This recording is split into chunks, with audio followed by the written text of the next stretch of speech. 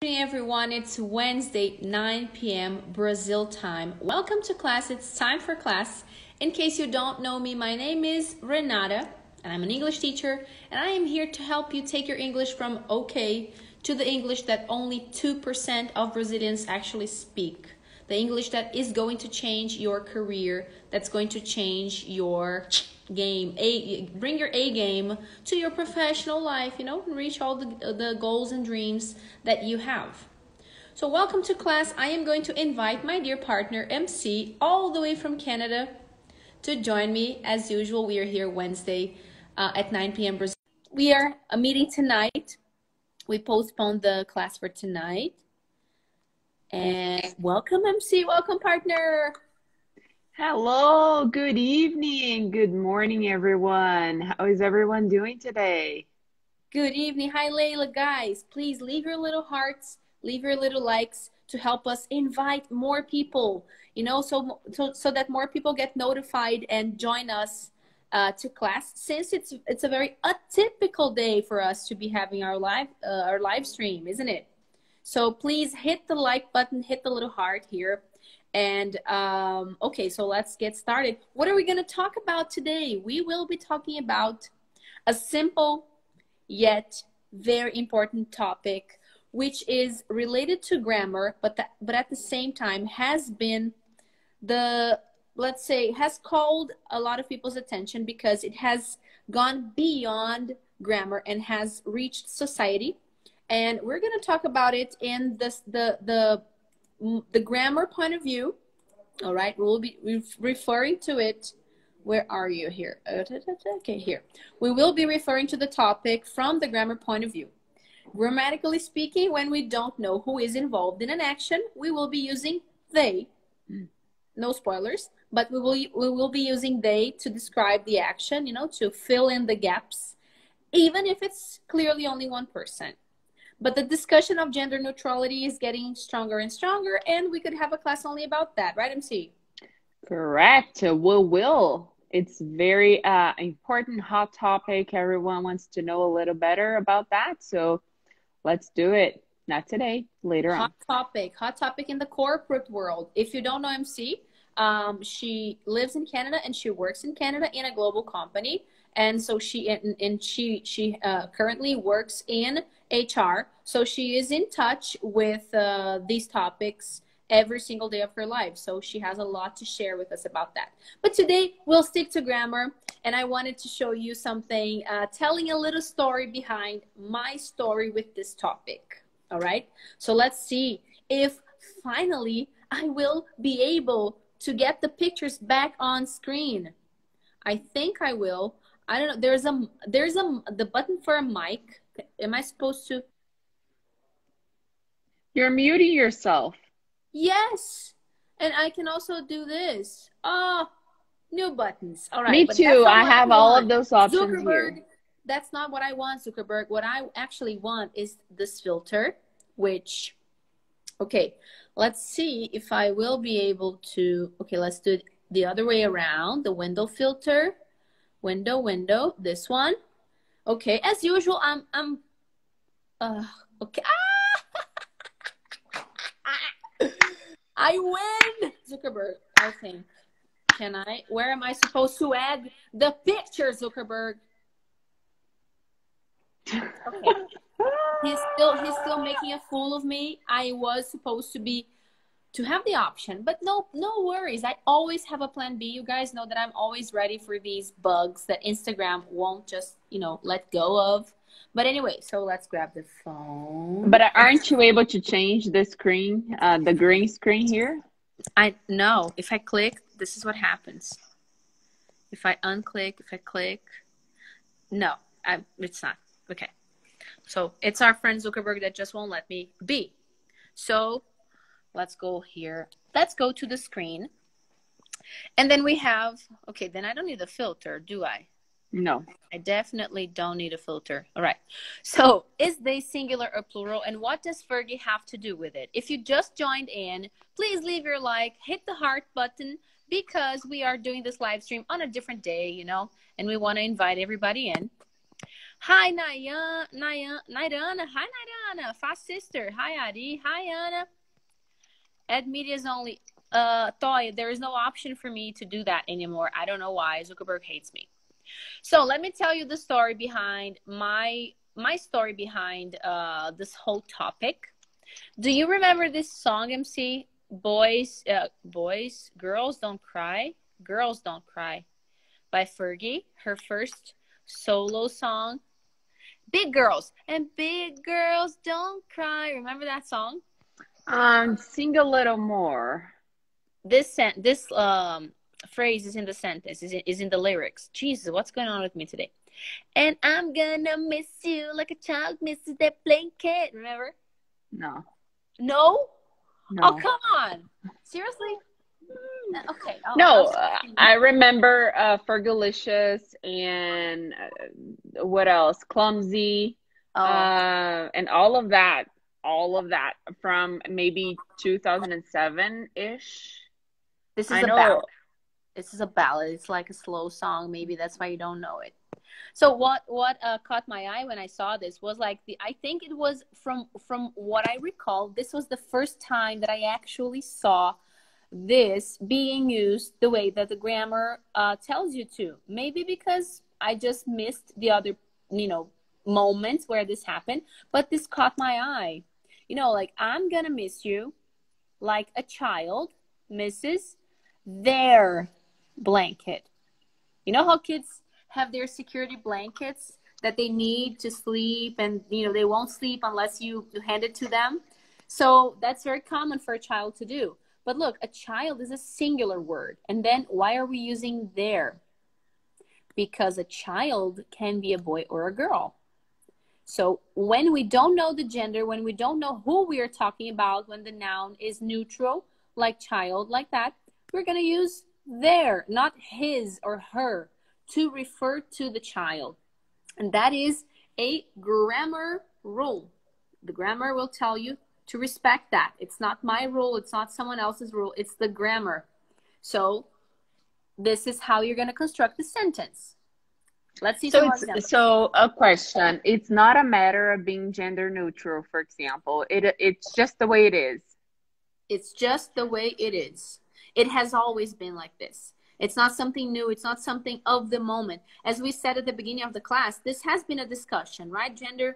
Being gender neutral or not, respecting the person's choice is something that everyone is discussing. But no, it's before that. It's way, way before that. So, that's how the grammar tells us to use English. Okay, another example here. If Sally or George got a cold, I would have sympathy for them. Sally or George. As you can see, I'm choosing one or the other. Sally or George. Thank you, guys. Keep hitting the little heart. It's helping. More people are getting in. Hi, everybody. We are talking about whether or not they is a singular word and when we are supposed to use it instead of his or her. So see, if Sally got a cold, I would have sympathy for her. If George got a cold, I would have sympathy for him. But if I'm considering one or the other, a girl or a boy, a woman or a man, I will use them, even if I'm considering the singular. It's not about plural or singular. This is a singular phrase.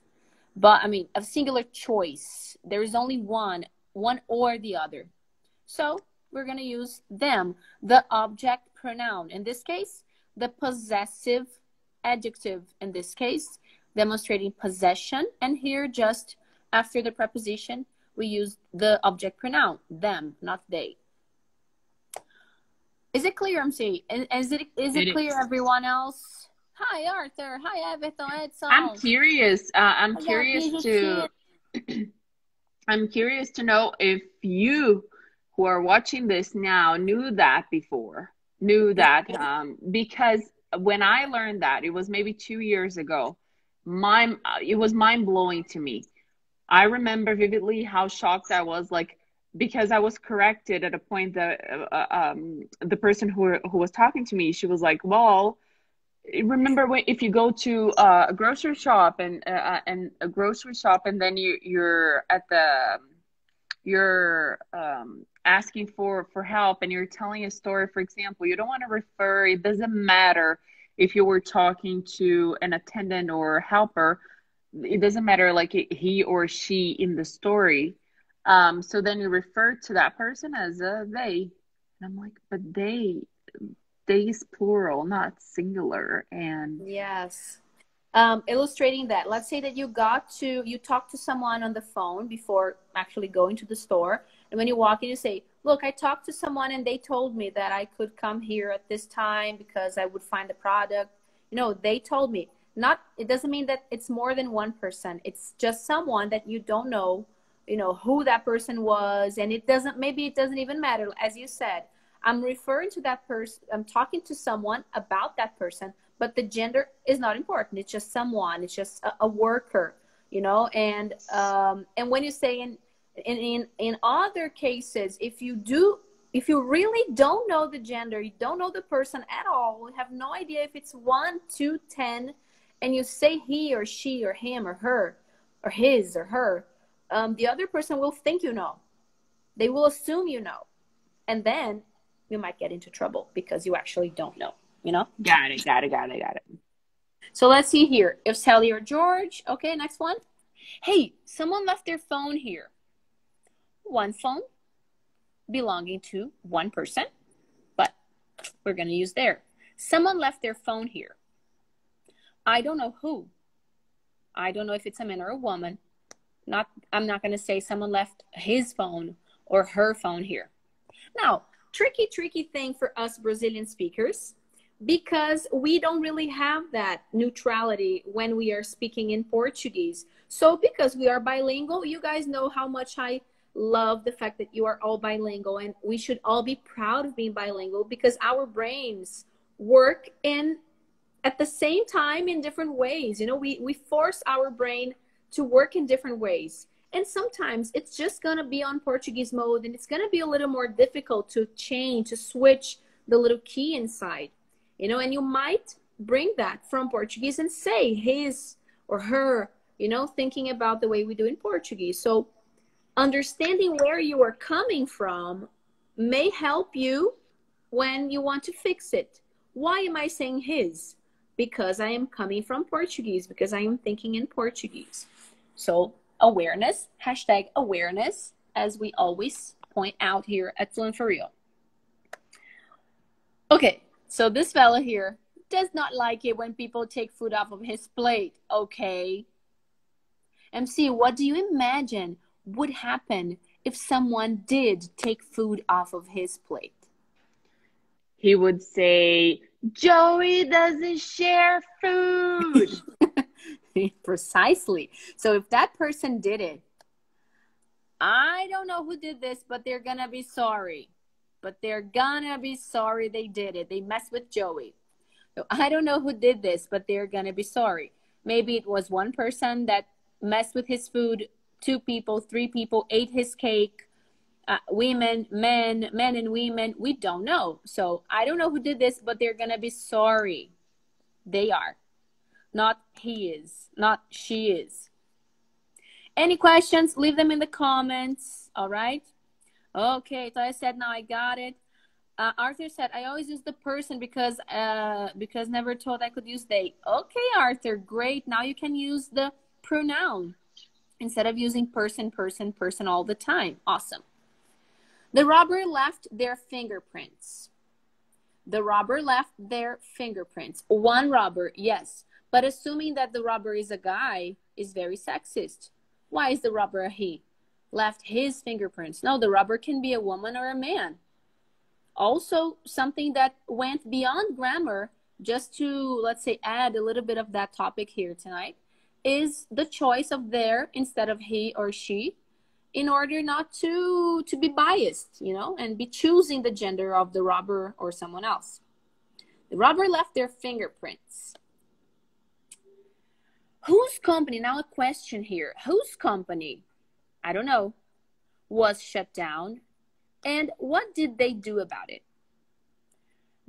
Maybe the company belonged to one person, maybe the company belonged to more people, I don't know. But I don't know who I'm talking about, so I will have to use they in the question. A very common situation, all right? Common situations, hypothetical, situations involving people you don't know, or questions. Also very common, commonly a situation where you will be in the need, you know, for they, them, their, etc. Before we practice, shall we just repeat the sentences and, okay. All right, just repeat the sentences with me, okay, MC, and everybody at home, to start mastering and start absorbing that more in a more realistic way. And I'm gonna miss you like a child misses their blanket. And I'm gonna miss you like a child misses their blanket. Good job, everybody. If Sally or George got a cold, I would have sympathy for them. If Sally or George got a cold, I would have sympathy for them. Someone left their phone here. Someone left their phone here. I don't know who did this, but they're gonna be sorry. I don't know who did this, but they're gonna be sorry. The robber left their fingerprints. The robber left their fingerprints. Whose company was shut down and what did they do about it? Whose company was shut down and what did they do about it? Now it's time for you to practice at home. If you are with us every week, you know that we are not just talk and talk. We want you to be with us and take the class with us. Do, practice, think, and absorb the content from the class. So we have a sentence with a gap. Every client got a care package delivered to.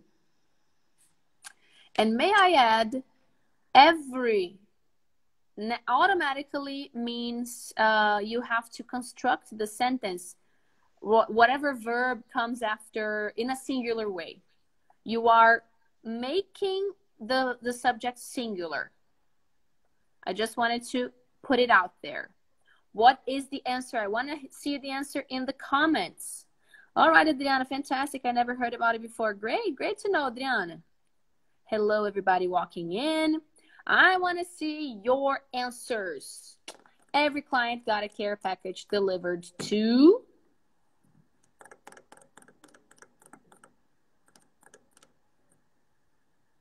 Layla was the first one to give the answer. To Adriana. Them. Nana, great job. Karen, great job. Them. Even though, tricky comment. Them, Arthur, them, yeah. Tricky comment. I tricked you. I actually did not trick you. I said that every is a singular word just to trick you into thinking it was supposed to be his or her. But no, the client could be a man or a woman. Assuming that the client can be a man or a woman, yes, we're going to say every client. Let's repeat with me. Every client got a care package delivered to them.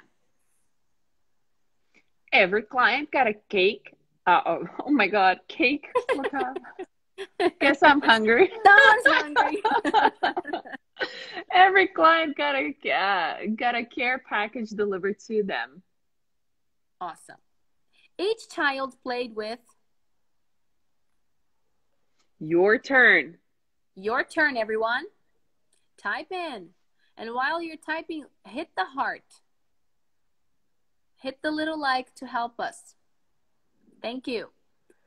Layla is exploding the hearts tonight as usual. Thanks, Layla. Nana wrote there. Layla wrote there, there. Mia, there. Perfect. Each child played with their parent. Adriana, good job as well. Vanessa, with their parent. Once again, singular word.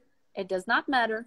We're going to use the plural due to the fact that we don't know the gender of the child or even how many. How many is kind of implied, but we don't know the gender. A private person usually keeps two. A little more difficult. This one is a little more difficult. What are we going to put here? How are we going to fill in that gap? A private person usually keeps two. This is tougher. I have this private person at home, so I know the answer. Yes, actually, this is a grammar slash vocabulary answer due to the fact that to keep to blah, blah, blah is an idiomatic expression, which means, you know, not to tell people everything you feel or you do, or not to share so much. Okay, Guilherme has a guess here. A private person usually keeps two.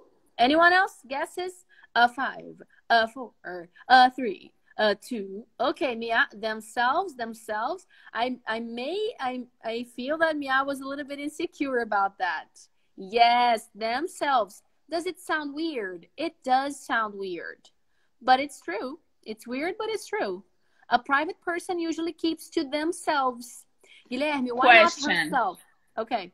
Does it have to be plural? Recently, some people have been using themselves as a new word, as a new term, as a new gender neutrality, you know, term. However, still, it has not officially changed. So Okay, so it officially, doesn't it's still exist. themselves. All right. So a private person usually keeps to themselves. And Guilherme, why not herself? Because person is only feminine in Portuguese. It's not feminine in English. It's neutral. So let's repeat with me, everybody. A private person usually keeps to themselves. A private person usually keeps to themselves. And that's a great thing. So think about the answers that we had here today. We had herself, meaning that it's normal, it's automatic to us to use like either a feminine or a masculine answer, a gender specific answer, considering our own language. And because they is not associated to singular or plural in the whole situation and conversation here, it's just a matter of being neutral. Mm-hmm. I was thinking that maybe we have an exception and it wouldn't be themselves, it would be themselves, even though it sounds weird. But then good to know. Good to know. It's actually forget about plural and singular. Go for the variation that is the standard one. Yeah, exactly. Forget about singular and plural. We have a comment here from Fifth. I've just remembered asking you about this after watching Blind Love. She saw this and she wondered what it meant. So it's a construction, okay? Fifth, about whenever you don't know, you don't want to mention the gender, you use they. One more. Tougher one now. Bigger challenge. Someone's apartment was sold last week with all that someone's furniture inside. I don't want you to fill in the gaps. I want you to make the question. Tough. What are we going to do with this? Transform it into a question. Knowing that you don't know these two pieces of information, what's going to happen? You know that I don't take it easy on you. No, you I'm don't. always pushing.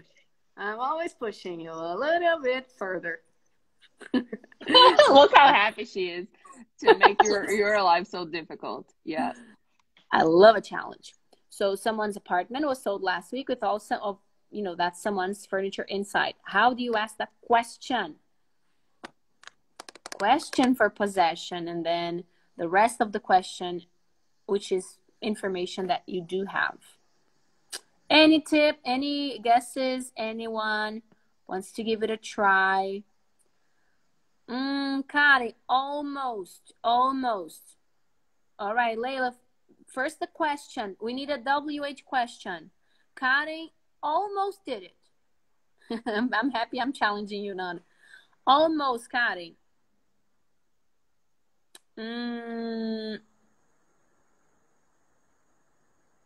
Layla, don't fill in the gap. Make a question. Imagine that you are asking a question.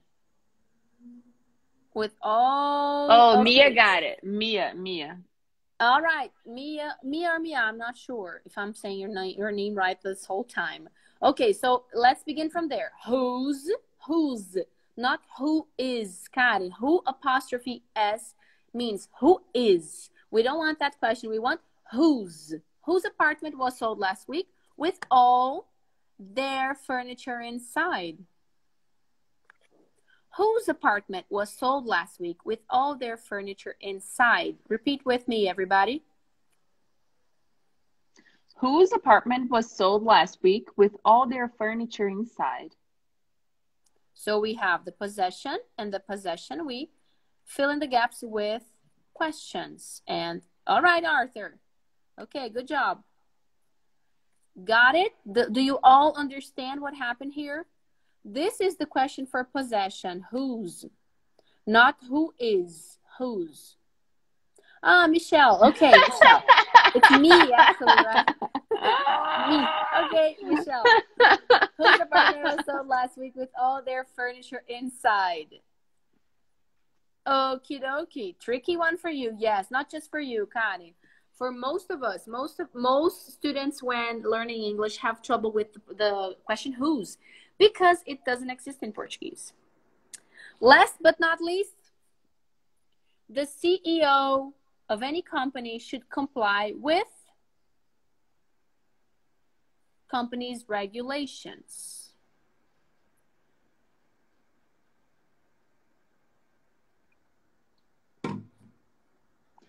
If you are enjoying this class, please hit the heart now. Thank you.